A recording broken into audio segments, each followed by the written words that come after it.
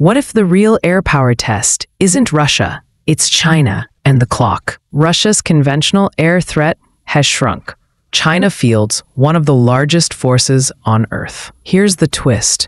Many fighters started with Soviet DNA, but upgrades and stealth J-20s shifted the curve. Add KJ-500 AWACS, Y-20 airlifters, and long-range missiles. Range is a weapon. China's edge, scale.